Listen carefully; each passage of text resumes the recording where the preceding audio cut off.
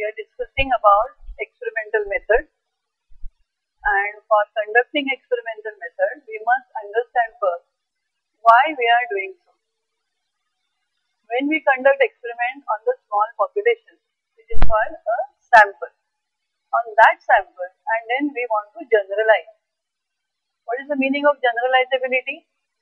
When we conduct some experiment on small sample, we are saying the results are applicable to population. Results are applicable to the whole population. So in order to do that with confidence, we must also understand how we must conduct the experiment. And for that, we must be aware about the threats to internal validity and to external validity. So we will see some of the threats today, and then we will see how to conduct various experiments using different designs. There are many different threats to internal validity. Some of them are here: history, maturation, testing, instrumentation. What is history?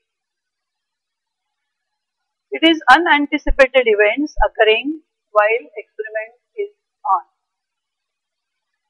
So something happens, and then it happens for one group, it doesn't happen for another group, and then even if you go ahead with the experiment, then the results which you got, the findings which you had, will not be really generalizable. So either it will affect experimental group or control group, that means dependent variable itself is affected. Threat means negative impact or negative effect on our dependent variable. Maturation. What happens? You are conducting the experiment over a period of time, say 1 year or 1.5 years. So what happens? Those students who were 10-year-old now will become 12-year-old. Or 11-year-old will become 13 and they will enter into the teenage. So they are matured. So what you started with, and now this maturation, age maturation effect will really impact your dependent variable. So while conducting the experiment, time frame is also very important. Sometimes it also happens you are conducting first on control group and later on experimental group. Suppose you don't have other infrastructure facilities, you don't have time, you don't get another teacher, then the same teacher conducts experiments for both. Then what happens? This is conducted for 6 months and another is conducted for next 6 months. So that age maturation of any group, experimental or control, will definitely affect the dependent variable. So you have to be extra careful about it. Testing. The effect of taking one test upon the scores of a subsequent test.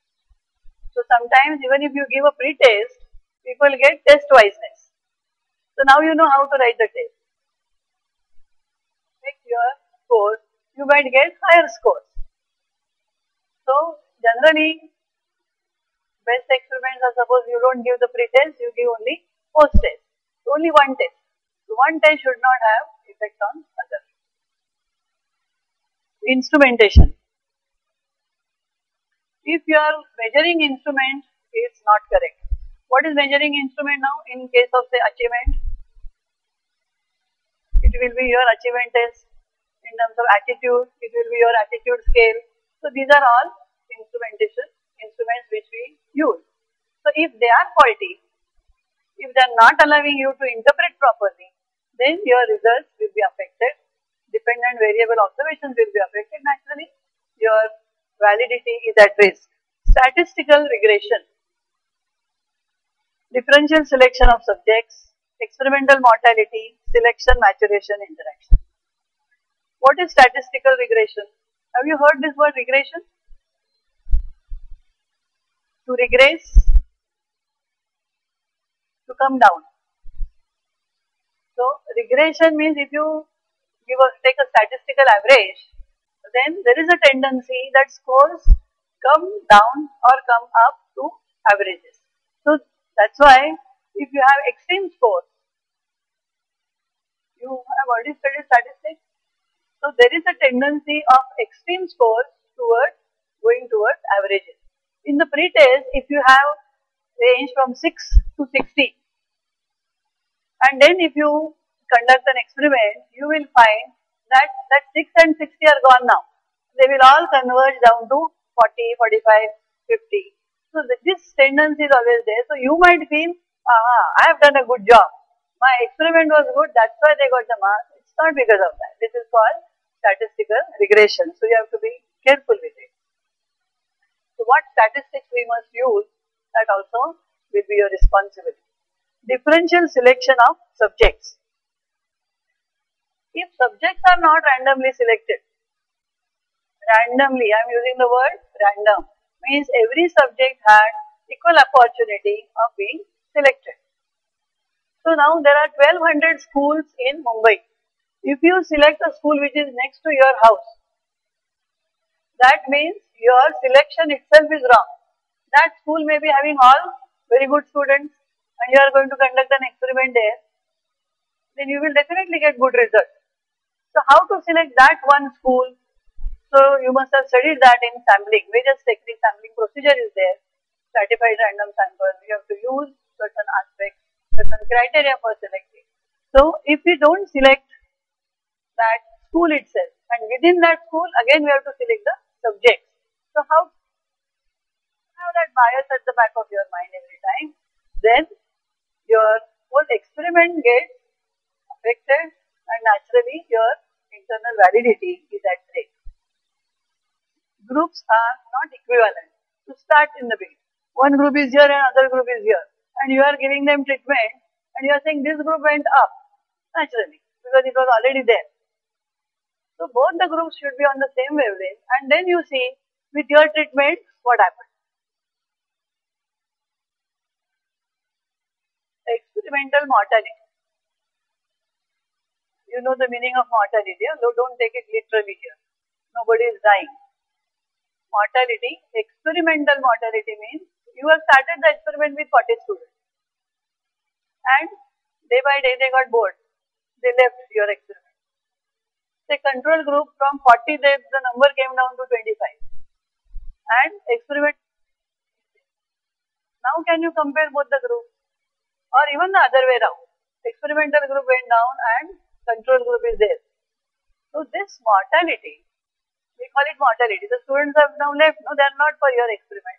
So that is experimental mortality. So that will affect your score. Because when you use the statistics, you also must be knowing less than 30 is called a small group. Above 30 is called a large group. Differential loss of subjects. So who is dropping? You don't have any control on that. One student having 60 marks is dropped from here and another student having 40 marks is dropped from here. You had equated them in the beginning, but who dropped, you don't have control. So what you get, the output may be affecting your observation. Selection, maturation, interaction. Now we are talking about two variables affecting each other. Maturation not being consistent across the groups because of some selection factor.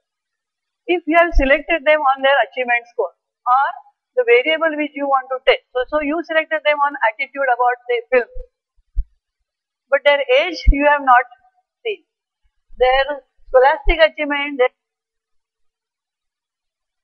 selected them on one particular variable, whereas what is happening? Maturation because of age may be different. So though you are concentrating on attitude, 2 students in your class are 16 years and 3 students there are below 16 in control group. Then naturally their maturation will have impact on your. So see now, do you see that how many variables you really have to study before you make any choice of subjects? You select subjects. These were threats to your internal validity because then your observation itself is wrong. Now we will see external validity.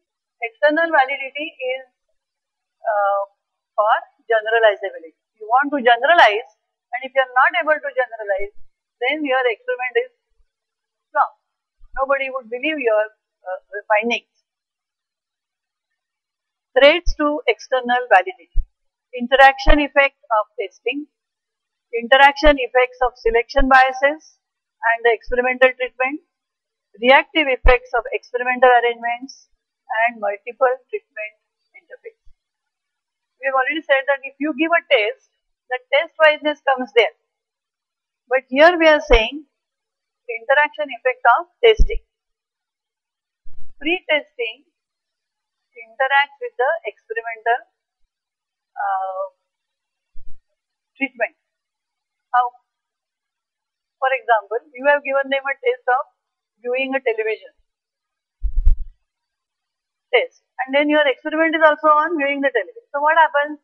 Your test has an impact on, because you have already given them feedback. So now they know how to appreciate the film, how to see the film. So as it is, both the groups have that impact. So this interaction among pre-testing and experimental treatment has to be looked after. Another thing is, you will see that it will affect the scores, but you may not be able to generalize. What is that generalization? You will say that this particular treatment enhances students' appreciation of film. Okay, that comes the result. But you never say whether that pre-testing was given. You are only making a finding. So generalizability is only in case of pre-testing. So if you give a pre-test, then only this treatment enhances the film appreciation. So your generalizability is reduced immediately, because 100% were there. Suppose only 30% are given pre-test, then generalizability is reduced. Not everyone would like to give pre-test. So generalizability means the application of your findings to the whole population. That's what we are talking about.